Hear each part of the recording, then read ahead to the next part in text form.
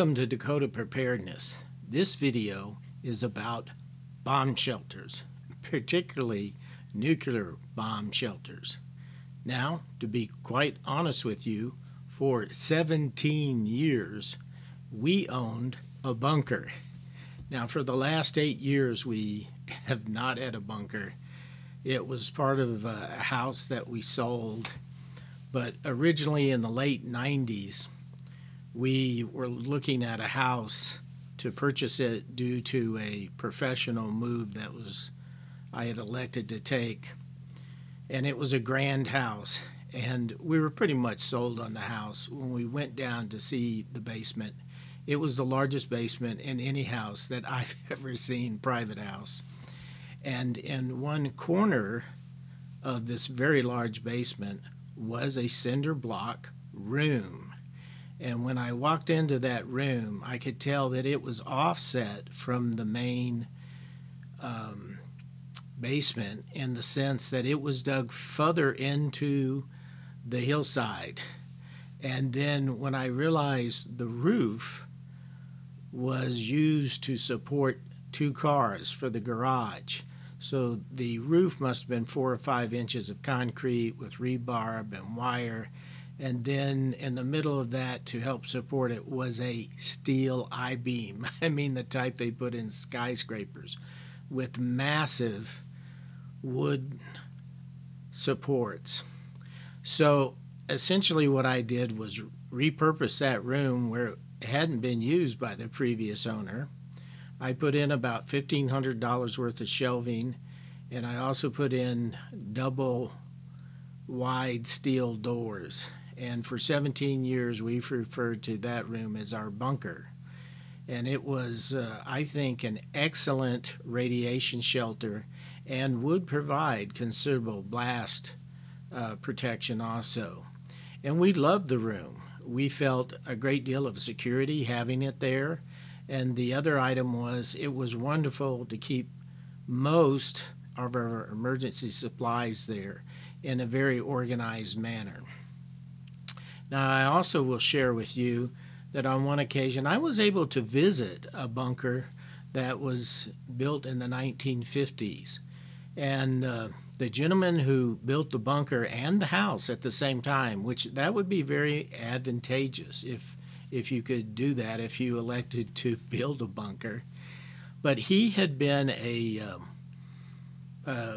civilian in Germany during the World War II, during the Allied aerial bombardment. And when he immigrated to the United States, he insisted when he built his house that it have a bomb shelter. And when I was, as a guest, was brought there to see this bunker, you walked from, it was an exterior entrance. You walked in from the outside. It was sloped, as I recalled. For about 10 feet you walked down. You then took a left, and having an L-shaped entrance like that is very advantageous, both from shielding you from the blast, air pressure, and also from radiation. And then you opened a door and stepped into what you would have thought was the basement of the house, which essentially it was. But there was a mudroom there where you could decontaminate or just use it like a traditional mudroom. And then there was a second door that took you into the actual bomb shelter. So I took away the importance of the L-shape, the mudroom, and also they had the shelter totally set up, ready to go. There was a table in the middle of it, and it was set up as if you could have your dinner there, or you could play a game or something like that. And the room itself could have easily fit 6 to 8 people. In an emergency, you might have been able to get 20 people in there. So a lot of design points came out of that. Now, let me go through some key design points looking back of being a previous owner of a bomb shelter and also visiting that one private residence. The first design point is operational security is extremely important if you have a bunker.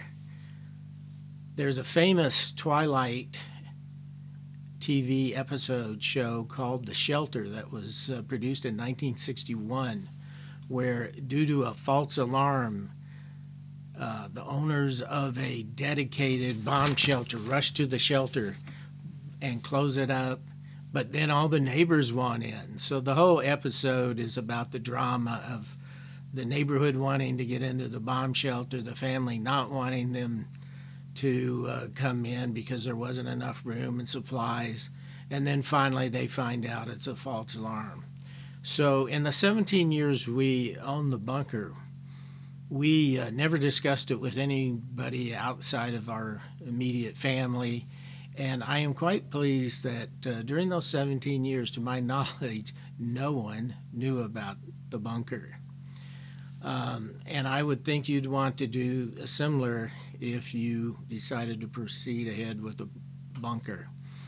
And that kind of precludes certain things, like if you live in a traditional neighborhood and you're having it built as the bunker as an afterthought, how is that going to work? I mean, you show up with some heavy machinery that digs this huge hole, and then a crane to lift the precast concrete bomb shelter in, or pre-welted steel bunker in, and everybody in the neighborhood's going to know about it. So I think you're back to the Twilight Zone, 1961. You'll want them, everybody in the neighborhood will want to get in there with you. And so either you have to keep it a secret or be prepared to share it with the whole neighborhood. Now, number two, I think before you ever even seriously considered a bunker, you would want to get educated. And there are some excellent sources to get educated. One is called the Nuclear War Survival Skills. And this book is a classic. You can find it at Amazon. They appear to have plenty of them. It costs, a hard copy is about $24, and I believe you can download it for free. Now, another book that is less known but is just excellent, it's so well written, and is this book right here called The Survive the Coming Nuclear War, How to Do It. And it's by two authors, Ronald Crudett, and who is a journalist, and the book just really reads well. And then actually his father, Robert Crudett, who is a medical doctor, so it has lots of detail in it. And to find it on Amazon, what I had to do was type Ronald Crudett, C-R-U-I-T, and you can find it as a used book. And the prices range from $10 to $17, but there's not too many left. So if you want to get one of those, you should quickly do so. Now, there's a third source. It's called Life After Doomsday by Bruce D. Clanton, Ph.D. You can find this on Amazon also, and as I recall, it's fairly reasonable, $10, $20, and it's also only available now as a used book. Now, the fourth source I would recommend to you is an organization that I recently joined, and their website is the Journal of Civic Defense, and at the current time, you can join for free, and their journal that they publish, I believe, twice a year, is truly just excellent. And it's current, it's just chock full of very valuable information. So I would encourage you to go to the website for the Journal of Civil Defense and join. And that's a private organization. Our public organization is, to my knowledge, not in any way affiliated with any governmental unit. The third design point is do a threat assessment before you seek out to expend the expenditure and the effort and energy to have a bunker. And you should go to the internet and search for possible nuclear weapon target maps for your state. As a matter of fact, there's several sources for this type of thing, but the one that I like, I simply Google nuclear weapon target map 4 and insert the name of the state you're interested. And I'll show several of the states, the maps.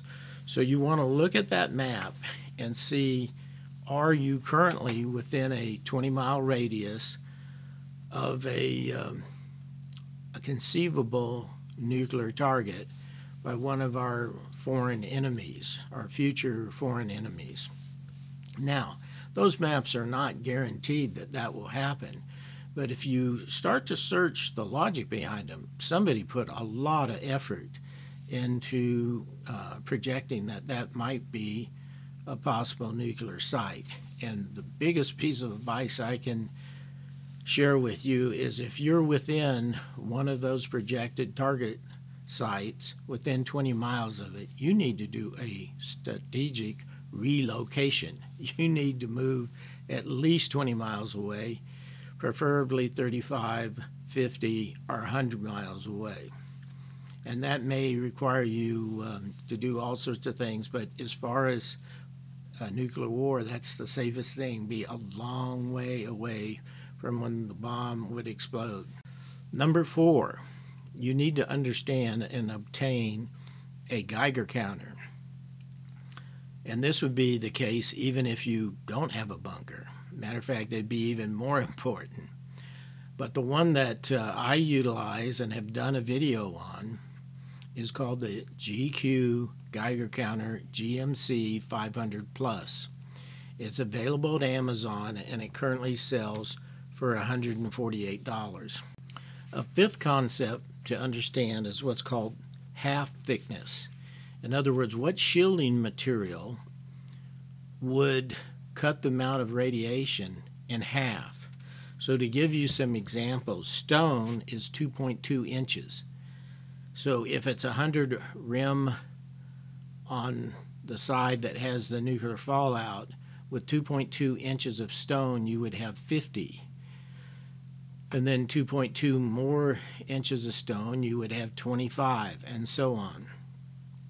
Concrete is 2.4 inches, brick is 2.8 inches, sand is 2.9 inches. Interesting enough, water is 7.2 inches, so it's a fairly good insulator. Probably the most well-known insulator for a bomb shelter is packed earth, which the half thickness is 3.6 inches. Number 6 is the importance, as I previously mentioned, of having an L shape in the entrance, and a mudroom would be number 7. Number 8 would be, do you want a nuclear, biological, chemical air filter? Now, these are quite expensive, but they are available. Matter of fact, the company Atlas Survival Shelters will sell you, apparently, a nuclear, biological, chemical, NBC filter by itself. And a year ago, the unit that they were showing was $9,000. So they are expensive, but it would add it considerably to the effectiveness of your shelter. Now, there's 3 general types of shelters. There's a spectrum between them. There's probably hybrids, but one is a storm shelter, which I'm really not going to address those. I think if you're in a tornado-prone area, there's probably local companies that will sell those. I understand the price points are like $5,000, $10,000, $15,000. And so it might be very prudent to obtain a shelter like that for just tornadoes, for example. Another thing to keep in mind is the effectiveness of a shelter depends naturally on the size and yield of the nuclear bomb. But as a general statement, within 5-mile radius, you're probably not going to do well. Matter of fact, if you're within 5 miles of a nuclear weapons explosion, you're probably going to be vaporized or die within days. The distance from the blast, as I've mentioned, it's best to be more than 20 miles away. The type of construction of the bunker is certainly important. I personally, my advice, if you need to build a bunker that's a blast shelter, in other words, you're going to be absorbing the thermal wave and the thermal pressure within 20 miles, you should move. So I'm not that big on blast shelters because I think you should relocate strategically to an area which is highly unlikely not to be involved in a nuclear incident. Now, a radiation shelter makes a lot of sense. Also is the amount of time spent in the bunker. Now, the radiation from a nuclear explosion rapidly decays. So if you can stay in a bunker for 48 to 72 hours, 2 to 3 days, it will dramatically decrease. And to be on the safe side, you should stay for 14 days. Now, there could be a case where the first day there's a massive exchange of nuclear weapons and then a trickle of weapons in the following week. So you might have to extend that 14 days. I also can see a scenario where it'd be the reverse of that. In other words, there'd be a surgical strike of a few military targets and or a demonstration of their ability to strike you with a nuclear weapon, and then hopefully that's the end of it. But maybe then it becomes a trickle until it's finally large salvos of missiles coming. So one issue is effectiveness. Another thing to consider is the legality of it. Now, it's perfectly legal to own a private bunker in the United States, but I believe in being very mainstream and within the rule of law. So you should check with local county and city building permits and that sort of thing. You might want to call it a man cave where you're going to do your hobby, or call it a basement or a wine storage room. You don't want to advertise what maybe the primary reason you're building the bunker for. And indeed, it can be a multi-use area. Now, things to consider is the cost of the bunker, and it can be quite stunning. Now, in World War II, the British gave out what was called Morrison bunkers, which was simply really a steel table, which you were to sleep underneath the table, which at first doesn't make a lot of sense, but then you have to realize a lot of people live in apartments, and so this would give them somewhat of a safe space in case the building collapsed on them where they could be rescued. Or even if it didn't fully result in a collapse, at least flying debris, it would give them some protection. More widely known is what's called the Anderson bunker, where traditionally the British people would implement it in their garden. They would dig down 3 or 4 feet, put some corrugated steel there, and then pile up dirt or sandbugs around it. And the Anderson bunker was credited with saving thousands of lives and could be very effective. So on fairly low budget, you could probably construct something that would be along the lines of the Anderson shelter, either outside or inside in, for example, a basement. You could also create something what I described that we had, where you in effect build an inner room that has the proper supports and so on for some decent protection from the roof and the sides. Now, the cost for an improvised shelter could be probably under $1,000.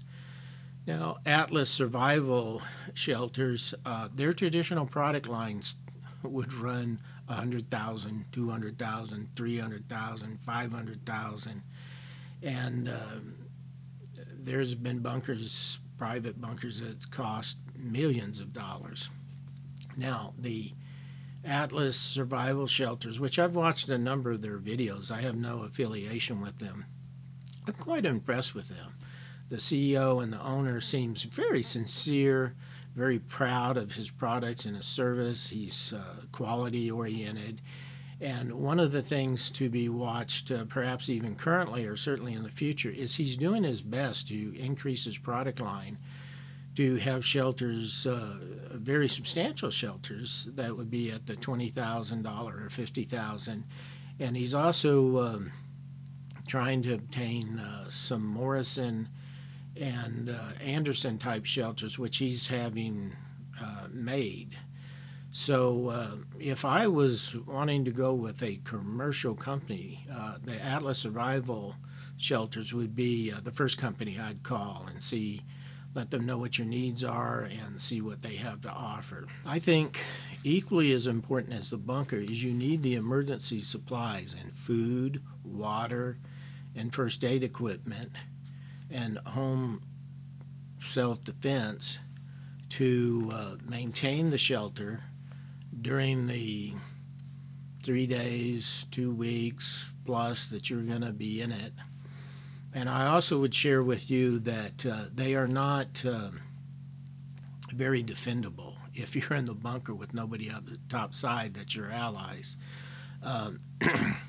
My father was served with the 3rd Infantry Division, and one time he explained to me how they were just decimated for several days trying to fight through the Siegfried Line, the last offensive unit line into Germany.